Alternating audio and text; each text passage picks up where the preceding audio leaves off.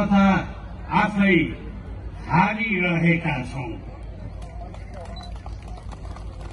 म जता जाउँ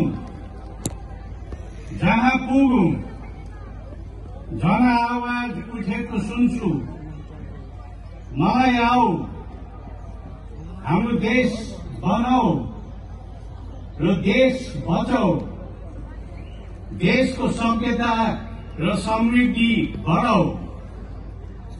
यहाँ उभिएर म भन्दछु, म बोलिरहेछु, देश बनोस्, देश बचोस् भन्ने आफ्ना पुर्ख्यौली भावना, इच्छा, आकांक्षा पोखिरहेछु।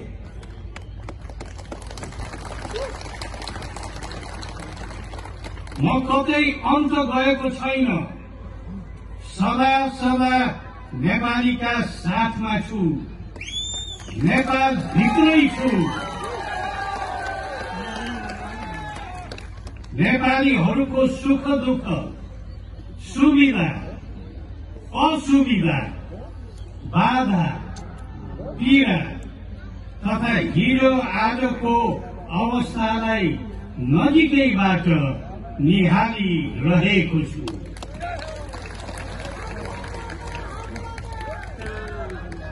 समाज कानून र व्यवस्था बिना अस्तित्वमा रहनु हुँदैन। देश सुहाउँदो र बलियो आविष्कारहरू मार्फत अगाडि बढ्नुपर्छ।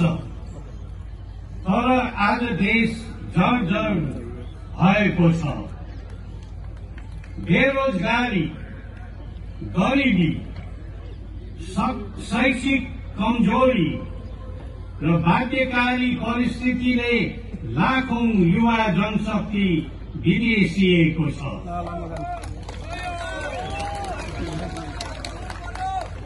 देशको माया नभएर होइन, अवस्था बिग्रेर असन्तोष, आक्रोश तथा विवश भएर हाम्रा युवा जमात बाहिरिएको छ।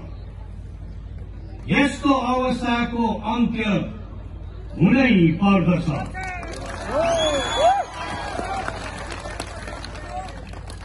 देशमै उत्पादन, उद्यम, इलम, सिप, शिक्षा र सभ्यताको नयाँ अध्याय खडा गर्नु परेको छ।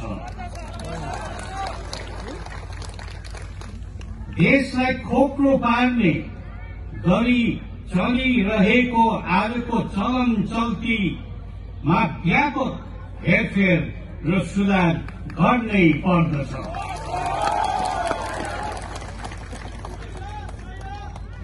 राष्ट्रिय उत्साह प्रतिभाको महान निवास हो। वीरता, पराक्रम,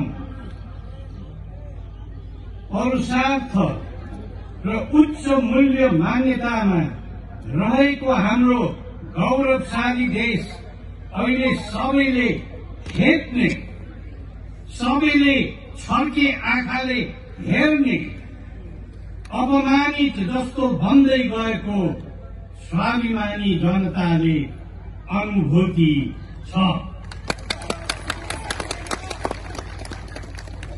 हाम्रो बुढापाका अनुभवीहरूको विचार भन्नु पर्दा हाम्रो राष्ट्रको अस्तित्व माथि आज खिया लाग्दै गइरहेको छ। हामी झन् बन्दै आफ्नो स्वतन्त्र पहिचानबाट खुम्चिँदै गइरहेको छ। हाम्रो विचारमा यस प्रकार हामी हिँड्दै जानु कि मार्ग पनि राम्रो होइन। सदाचारी राजनीतिको युग बितिसकेको छ। हामी चिसो बहानामा बाँचिरहेका छौं। नेपाल भित्र हुने र गरिने राजनीतिक तथा शासकीय परिवर्तनमा कुनै न कुनै प्रकारले दायाँ बायाँ भित्री तथा बाह्य शक्तिको टेको चाहिन्छ भन्ने एउटा भाष्य पनि हामी कहाँ छ। तर हामीलाई लाग्दछ नेपाल राष्ट्रको एकीकरणदेखि आधुनिकीकरणसम्मका यावत प्रक्रियामा हामी नेपालीहरूकै बलबुट्टा र आफ्नै राष्ट्रिय भावधाराबाट सम्पादन भई आएका हुन्।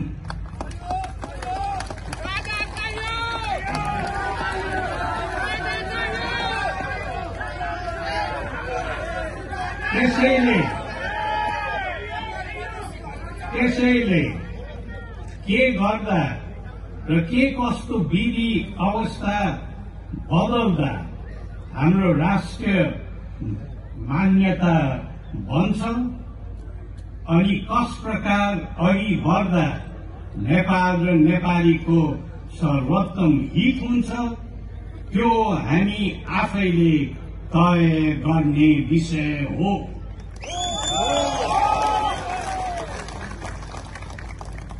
हामी सबैको दृढ प्रयत्न यसै अनुरूप हुनुपर्दछ भन्ने हामीलाई लाग्दछ।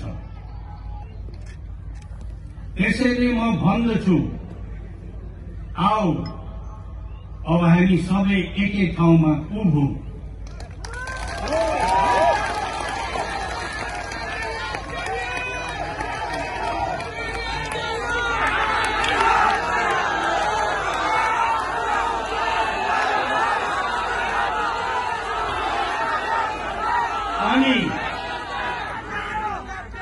अनि सोचौं र सबै कुराको समीक्षा गरेर एउटा राम्रो मार्गचित्र तयार गर्नु।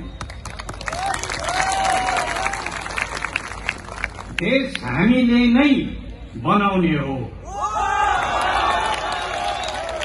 हाम्रै स्रोत साधनको परिचालन गरेर देशको समृद्धि हामीलाई नै अघि बढाउने हो।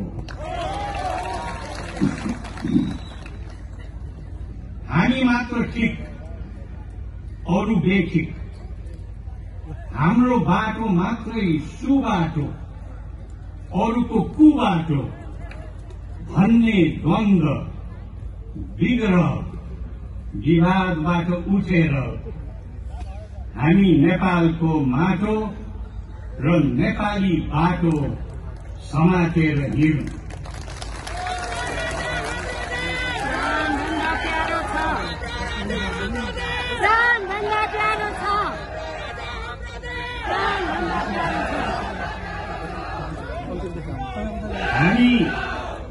हामी सबैको भविष्य सुख शान्ति यसैमा छ। विगतको सबै दुःख बिर्सिदेऊ। मायाले मायालाई भरिदेऊ। घृणाले घृणाको आगोलाई कतै जलाइदेऊ। पहिले यो आगोलाई मिलेर निभाइदेऊ।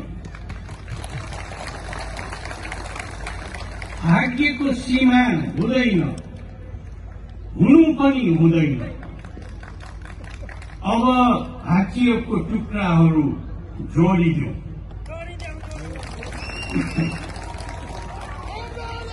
उत्पीडनको गुनासो कहिलेसम्म सुन्ने? पहिले अन्याय अत्याचार मुक्त गरिदेऊ। अनुहार फेरि फेरि षड्यन्त्र नगर।